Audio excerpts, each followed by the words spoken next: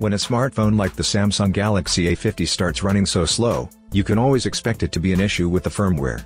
That's always been the case with similar issues we've encountered in the past. But it also means that this problem is fixable, and you don't have to go to see a technician to get it sorted out. Hey guys, I'm Harold from theselguy.com, and in this video, I will be showing you how to fix your Galaxy A50 that's running slow or has poor performance. First solution: perform the forced restart.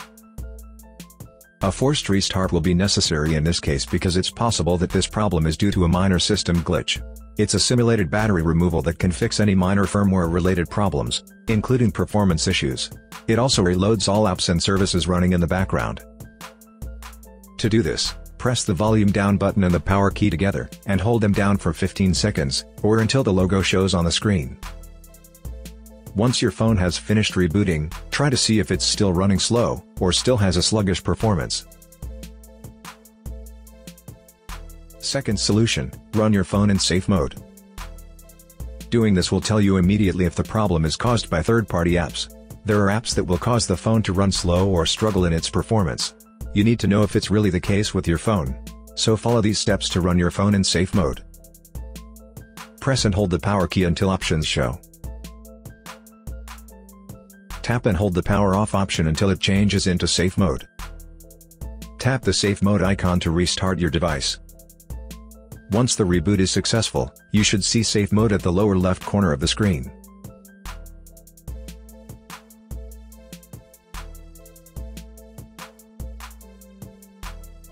If your phone is working properly while in safe mode, then it's confirmed that the problem is caused by a third-party app or two. This is what you need to do next. Restart your phone into standard mode.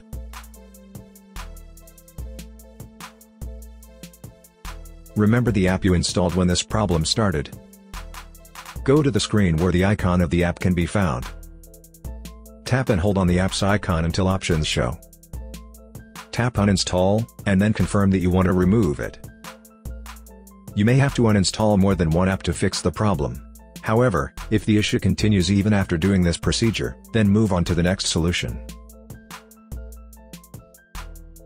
Third solution: factory reset your phone. As long as this problem wasn't due to modification of the firmware, you should be able to fix it by doing a reset. However, prior to the reset, make sure to create a backup of your important files and data, as they will all be deleted during the process, and you may find it difficult to recover them if that happens. Swipe down from the top of the screen and then tap the settings icon. Scroll to, and tap General Management.